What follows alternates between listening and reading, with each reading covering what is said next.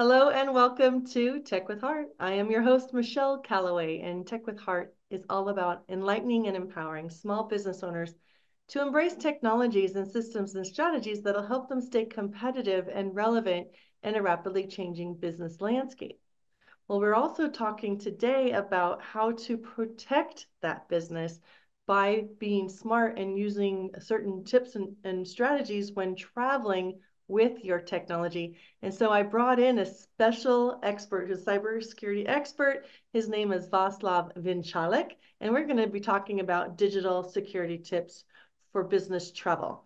Vaclav is got 30 years of experience building successful tech companies and running a trusted consultancy called 555V CTO, meaning CTO standing for Chief Technology Officer. He helps small business owners utilize the correct technologies to position them for growth and financial success. So help me welcome to the Tech with Heart stage, Vaclav. Hi, Michelle. Hi, everyone.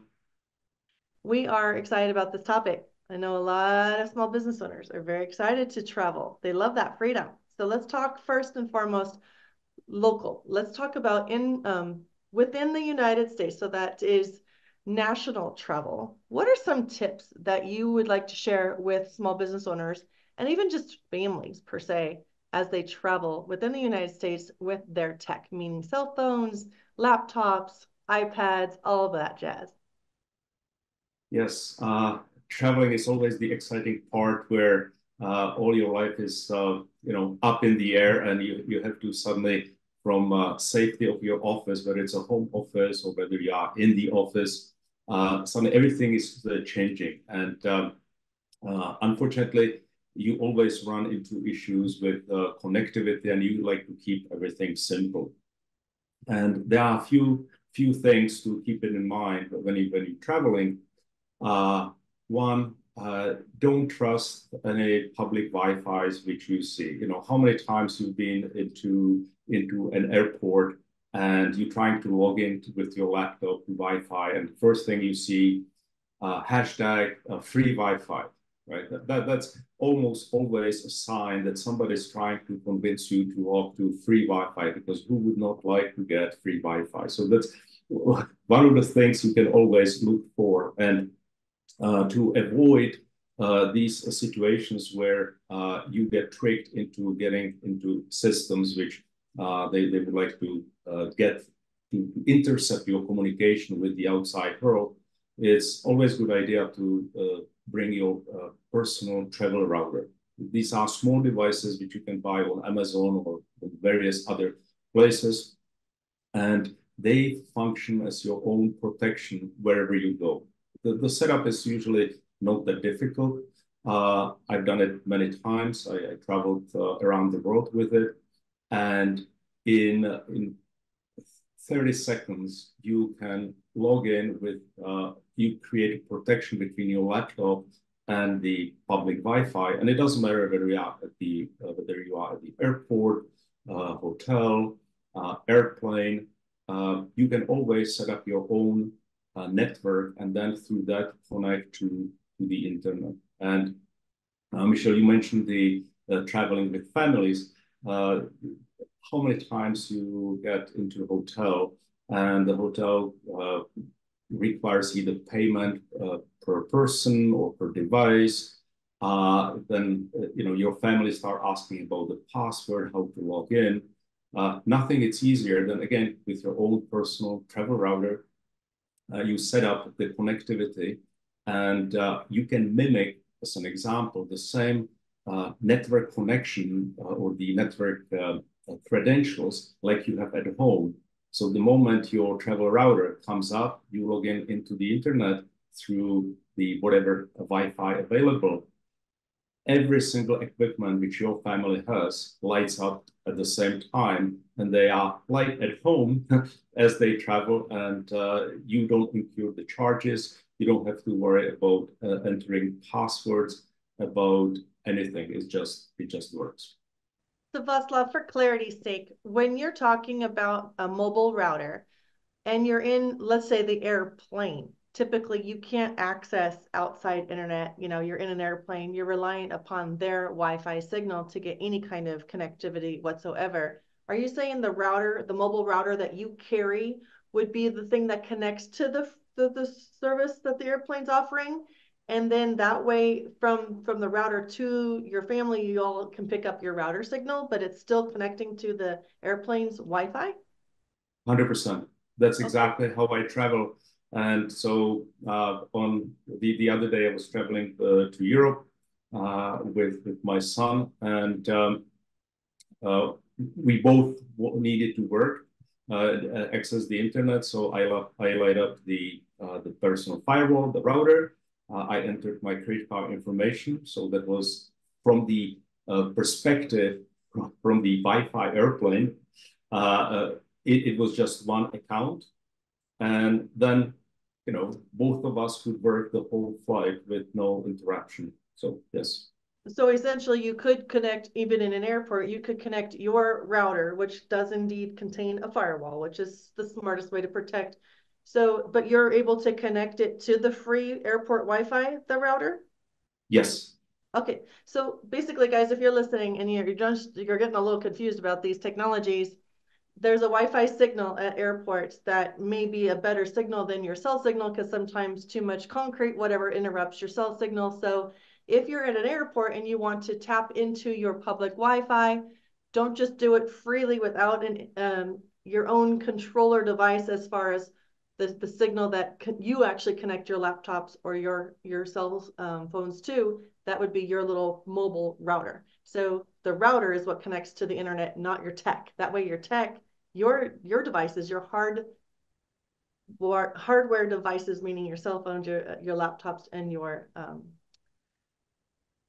tablets, right, would only pick up the signal from the mobile router, not the free Wi-Fi. That way the signal is being able to be controlled and nobody can hack into your systems. Am I in explaining that correctly, Vaslav? Because we really need to simplify this so everybody understands. Perfectly. Better than I did. And you're saying you can get this online by just searching for mobile routers? That's correct.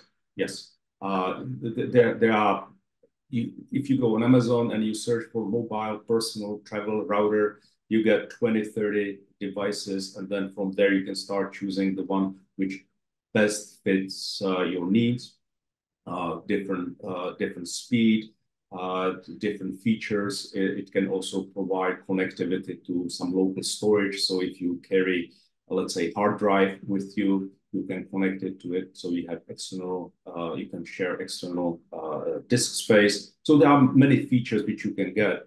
And usually these routers are also filled with other security features, which again depends on your needs. You can enable to even connect securely to your office or to other devices on the internet without being spied on or logged. So this is smart. So this is different from a mobile hotspot. There are that is actually like mobile internet that you would connect to. Then you're charged based usually on your usage. This is different. This is just a chokehold, so that when you select that free Wi-Fi or that hotel Wi-Fi, your devices are only connected to your router rather than the actual Wi-Fi. So it's a middleman and it protects you. So moving on. So what are some other, like, within the United States, national travel tips for business owners? This Wi-Fi was a huge one because that does. What about plugging your devices in to USB ports for power charging?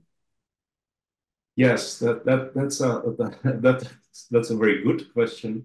Um, it really depends. Yes, you can do it. I would say in most instances it's absolutely innocent, and you can use it. Personally, I travel with travel adapter for plug-in into power. And again, it's not plug for Amazon, but it's the easiest way to buy it for me. It's the one which has on one side, it has all the plugs for international travel. So it has the North American, it has the Europe, Japan, Asia. So it's easy to then plug in everywhere you are. And this plug also has a USB port to which you can then plug all the charging which you need for your phones, tablets, laptops, what have you. So again, I try to simplify the plug-in into into the power because I have usually I carry 3-4 devices with me all the time, and just charging them, it's an almost full-time job, if you know what I mean. And this way, I will very much simplify that as well. So rather than depending on the plugs in the hotel because they might be on opposite side where you're working, there might be not as convenient. You like to have everything, let's say, on your desk. Again, this is much easier, and the cube, the power adapter which I'm using is I don't know, inch by inch small cube, which nicely fits into my traveling bag. And yep, that's how you can do it. So the reason I asked about that is because I know that some airports are providing USB charging ports. And to me, I've actually read some articles that have said that you never know what you're plugging into. So by a USB connection to the power port to your device is potentially giving a gateway for malware or hackers or whatever. But if you are plugging into a hotel lamp base with a USB, probably not as much risk there.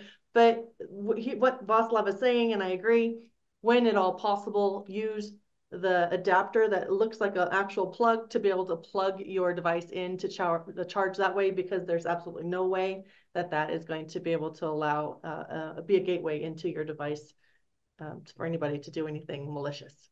Correct, Vaclav? Very true. That's exactly it. Being able to do business online is crucial for survival, especially during times of social distancing.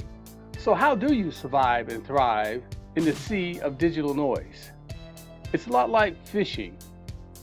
You need to know who your perfect customer is so that you can use the right kind of lure to attract them. We help you catch your perfect customer and retain them for future sales through highly converting websites, influencer mobile apps, getting you featured in the news and on TV. Hi, my name is Jerry Bowden, U.S. Army veteran and president of Revelio Software Solutions. Our goal is to help you rise above the competition, be seen as an expert authority in your industry, and embrace technology to stay competitive for long-term success. It's more affordable than you may think. So reach out to us at revelio.com, and together we will make your business come alive. Now let's talk about anything else business-wise when it comes to going through security just through the United States on a national level. Is there any risks whatsoever for our computers and technology, cell phones and everything to go through the security check? When I travel, I try every single time I go through the security checkpoint. I'm trying to keep direct eye contact with my equipment. Again, I'm not accusing anybody of anything. I just like to keep my eye on it. So when I put the tray, I'll stay until the tray goes through the X-ray machine. Then I go through the metal detector or whatever device they have there. And then again, I check that the all my equipment is still same. Perhaps I'm too paranoid, I don't know, but it's years of traveling, because there might be somebody behind you who suddenly says, oh, hey, there's a nice laptop. Probably laptop is too big to take away, but cell phone, your iPhone, Android device might be convenient for somebody to just take it as a convenience. But, you mentioned the travel within the US, and now, think about if you travel internationally, especially to countries which perhaps have a hostile view of your passport. And that's where you can suddenly be exposed to other form of security breach when you lose sight of your equipment. And if for whatever reason your equipment, it doesn't matter if it's tablet, cell phone, computer, when you lose sight of that equipment and it disappears, and it doesn't matter for how long, you have to consider that the equipment has been compromised and you should not be using it. From as easy as cloning your SIM card in your phone, or inserting USB and connecting to your computer. These operations can take less than a minute, and so it doesn't look that long to you perhaps, but your equipment can be compromised, and based on the level of the type of work you're doing or the type of company you're working for, it's something you should very much consider as that something is wrong and you should not be continuing the equipment the way you use it. So if you're traveling in abroad and you expect that something like this can happen, you should bring, let's say, device which has nothing personal. It's just out of the box, brand new device. And regardless, you should always have everything in cloud, so you can remotely connect from wherever you are into trusted sources or resources you have. And so then it's much easier to swap machines. So if somebody takes your machine, it should have nothing on it, really. And most of the information which you have should be synchronized with cloud.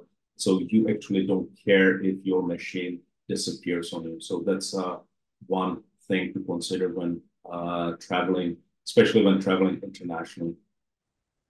So that is indeed something I don't think very many business owners think about. So in traveling internationally, there are larger risks because now you're dealing with foreign entities that may or may not harbor, the desires to harm or be malicious. So basically, if you do business remotely anyway, you're probably working off of the cloud. So Vaclav mentioned the cloud. So all of your business systems should be accessible via the cloud. That way, when you do have your laptop taken perhaps from you at a international airport in some foreign country and you lose sight of it, just make sure that you're not logged into any of those cloud systems in that machine when you're traveling, just to be sure that they don't have access to the data from your clouds, different cloud accounts. Did I say that correctly, Vaslav? Yes, you did. And that's where the devices like your personal firewall comes extra handy, because these are the system where you can have by default set up your secure connection to the cloud resources. So you are in charge and control of these type of connections. So you definitely in a hotels or in other places, and you might, simple example, you negotiating some deal with a foreign entity and you are at their office and using their Wi-Fi. Well, everybody's always trying to get some information about the negotiation, about the price, about the conditions. So again, these are the times where you have to be extra careful and vigilant and really make sure that you are in control of your secure communication. Okay, so this is like, wow, people are freaking out. No, I just think it's so good for us to be aware, guys. Just be aware. This mobile router firewall, it sounds like a very smart thing. You can even take your own mobile hotspot. That way you're relying on your own internet. So just like reduce risks, right? Now we talked about keeping your system, when I say system, your laptop, if you're going to travel with it internationally, make sure you just kind of keep it wiped clean of anything potentially, that could harm you, and log out of all your systems, online cloud systems, so that nobody can access the data through opening your laptop or hacking into your laptop. And then we're going to now move over to mobile phones. So when you're traveling internationally, there's the need to use their cellular towers, right? What kind of risks are there for business owners to tap into cellular towers with their mobile if they didn't have this mobile router? So when traveling in abroad, of course, there are different telecommunication providers, and they are governed by the local laws. And the telcos there, they are required to install certain things on the phone. So if you think that if you buy your iPhone, Android in Texas, the requirements are completely different than if you travel, let's say, somewhere to Asia. And so these phones are perhaps on the hardware level they are identical, but everything what's installed there is pre-installed to be in compliance with the law, with the local laws and regulations. And it happened to me that I was in Singapore, and suddenly my phone says, your phone provider would like to install additional patch on your system.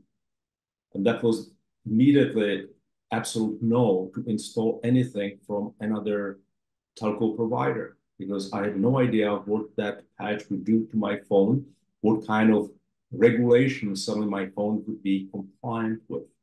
So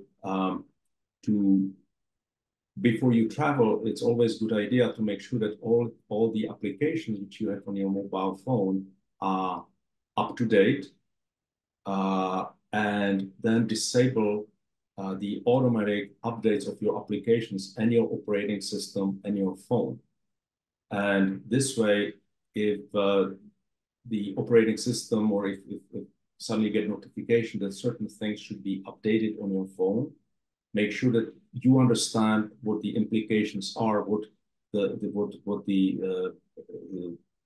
update is about. And if you don't feel 100% confident that you understand what it is, don't do that.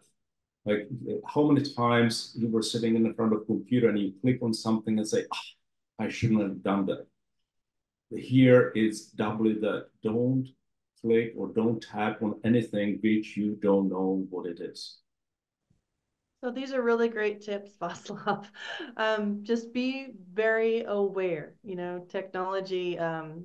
If you're not really comfortable or super savvy with technology, when in doubt, just don't do anything. Just don't do anything until you can talk to a trusted advisor on how to manage that situation. And the fact that we're talking about international travel and national travel as business owners with our technology, this is valuable information, right? And we're able to do this for free because we really genuinely care and want to see small business owners be successful in this rapidly changing digital era. And Vaclav, I know you act as a fractional or so when businesses do need a technology officer, you are able to come in and act as that chief technology officer without having to be a full-time employee. So I would like you to talk a little bit about that model. Just give me like a couple minutes, explain how that might benefit small business owners to hook up with somebody like you as their CTO. Thank you. Yes, not every organization requires full-time technology person, senior technology person on staff. That's overkill. Where I help organization is to set the standard, the direction for the technology, so it supports best the business strategy, the sales force, the marketing, and what I always try to explain people that technology is rarely their problem, and try to limit the amount of technology using in your organization. And the same thing, like you mentioned, Michelle, that there are so many risks around us. The less technology you have, the easier it is to maintain. it is easier to understand what it is, what it does, and you don't have to learn that much thing. And it usually does 80, 90% what you would normally need. So I always try to minimize the amount of technology the organization is using. And you're referring to software, though. Can you just, I mean, technology is a very broad term. It could be hardware, software, right? Are you referring to mostly software? Actually, you are correct. Mostly software, various type of applications. But even in terms of hardware, to keep it simple, standardize the type of laptops or type of computers you have in the office. Standardize the type of operating system you have in your office, because that will simplify the maintenance. It will simplify the what people have to learn, and just simplify. You will gain more money or more efficiency from simple. You'll be able to better focus on your business than on the technology, because the more you buy into not in hardware but various type of applications, it will cost you more. The benefits are usually marginal and or serve very small group of people, and it's just not helpful, right? You can do less, definitely more you can do with less technology, and you minimize the surface attack on your whole infrastructure, on your organization. Thank you, Vaclav. How can people reach out to you? They can come to my website, 555vcto.com, and there's an email address, there's phone, there's a form which they can fill and contact me there. Wonderful. Is there any thoughts or phrase that you would like to leave with those that are tuning in right now regarding just being safe while you're traveling? Keep it simple, keep it safe, and don't click on anything you don't know what it is.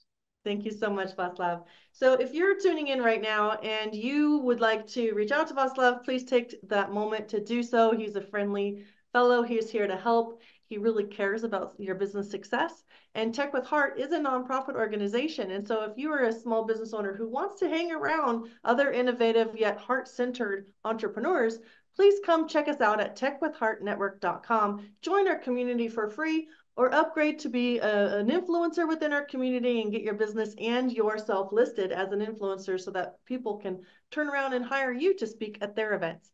And if you are just feeling like, wow, this is just all above my head, this is a safe space. Techwithheartnetwork.com really want to hear from you so that we can empower you, enlighten you to make better informed decisions. So check us out, techwithheartnetwork.com, and give us a like. Subscribe to our channel. We really appreciate you tuning in here today. Here's to your success.